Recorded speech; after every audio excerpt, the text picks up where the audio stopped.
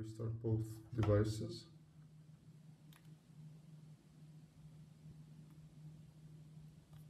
And start to power off appeared faster on the iPhone 10. And they're both off now, so I'm just gonna restart them.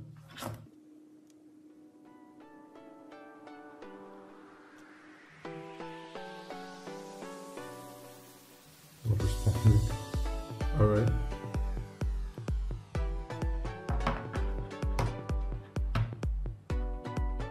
And let's speak a bit about these devices. So this one has the A11 Bionic chip, hexa-core processor, where this has the A9 chip. This has dual-core processor. This one's faster. This one has a hexa-core, as I mentioned. This one has a 1.85 gigahertz processor, with this has 2 gigahertz. And as you can see, guys, the speed difference isn't that big. I mean, they're almost neck and neck. I mean, maybe 5 seconds or so faster on the iPhone 10. So the 6S is really decent when it comes to boot up. Alright guys, so first of all, before doing the speed test, I'm gonna test the second generation Touch ID and Face ID. Let's see which one is faster. And I'm gonna tap on the screen and click there.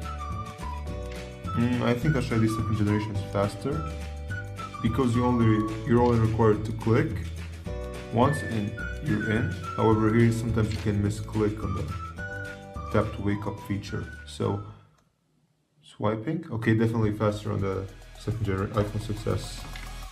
So yeah, blazing fast. So guys, iPhone 7 and 8 still have the second generation Touch ID, which as you can see is super fast. So now Touch ID, Face ID alone.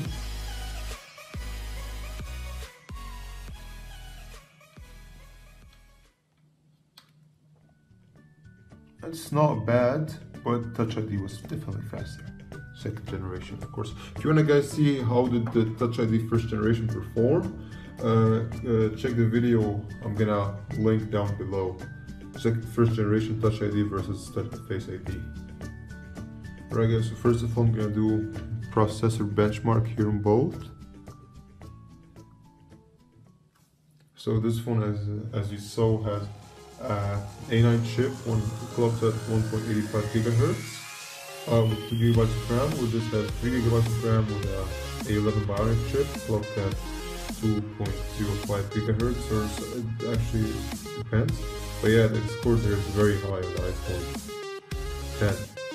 So almost like, I don't know, 2.5 times the score of the multi-core score of the iPhone 6S. And when it comes to single core score, it's 1,100 more, so 1.5 times.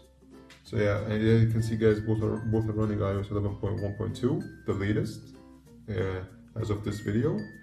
And I'm just gonna close everything in the background and start a speed test. Alright guys, so everything's closed in the background on both. And let's go. First up, calendar, about the same there. I don't know, I thought that the 6S was faster. Weather, 6S was faster, but the loading, the refreshing was about the same there. Next up, maps, and about the same to be honest. App Store, and yeah, sort of identical, and that's a 6S, not a 7 or an 8. Next up, clock on both. About the same. And next up, home. Yeah, so iPhone 10 was a tiny millisecond faster there. Next up, phone. About the same, maybe exactly the same as well. And next up, iBooks. Yeah, so I'm gonna give this one to the iPhone 6S. Next up, wallet on both.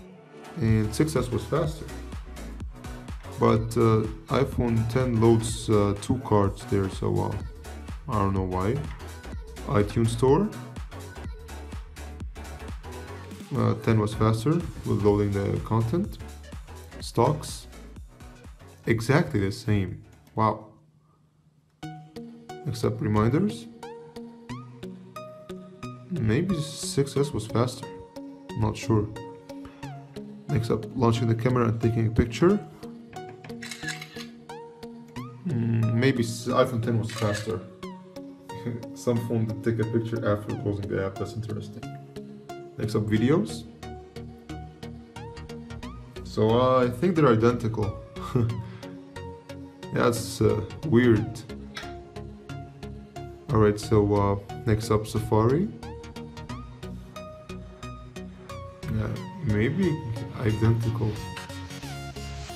Okay, iPhone 10 did load it faster. And next up, I'm gonna load iPhone. Yeah, 10 was faster. Next up, notes. iPhone 6S was faster loading it.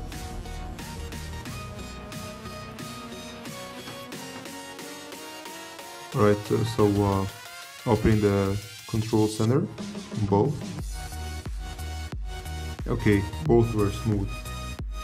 So this is the first time opening the control center after turning on both devices. So for usually on older devices it gets glitchy.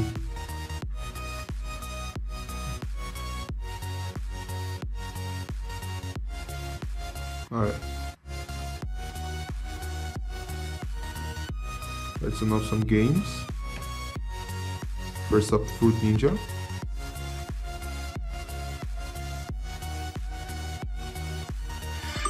Okay, yeah. iPhone 10 was a bit faster there. Space Frontier on both. Yeah, as you can see, this game is still not optimized for the iPhone 10. I mean, there are some black bars at the top. Temper on 2. And this one's optimized on the other hand, so good to see. Yeah, faster on the iPhone 10, but really, is it that much faster? Not that much of a difference. So, sort of identical. Of course, you have a bigger screen here, more pixels to push, but still, both phones are super fast. So next up, I'm gonna do one of the benchmark tests on both. And this score here, guys, is for my iPhone 6, not for my iPhone 10. So for some reason, it shows here.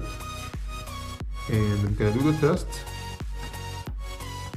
Alright, and I'm gonna just speed up the video.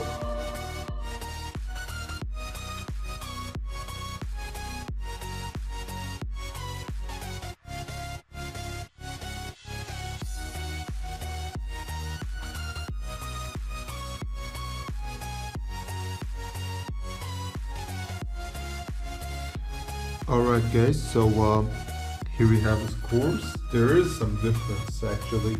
So this is the first one I see exceeding a 200,000 mark with a score of 207,000, where this has 117,000. So there is some 90,000 score difference.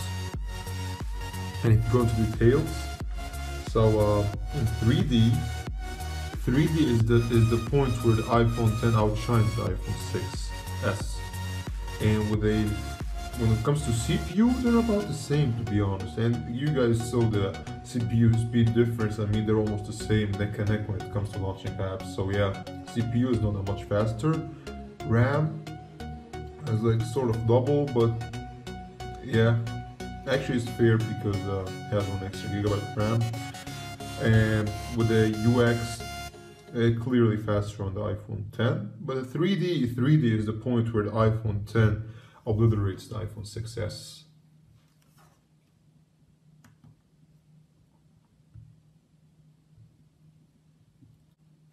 So guys, one more thing to test before I forget. 3 touch speed on both, so this won't be that easy to do. I see, so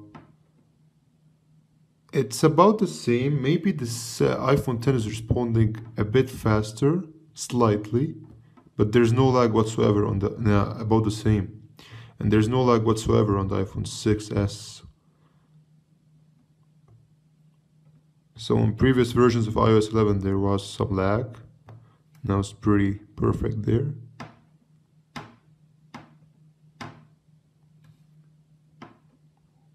Yeah, about the same.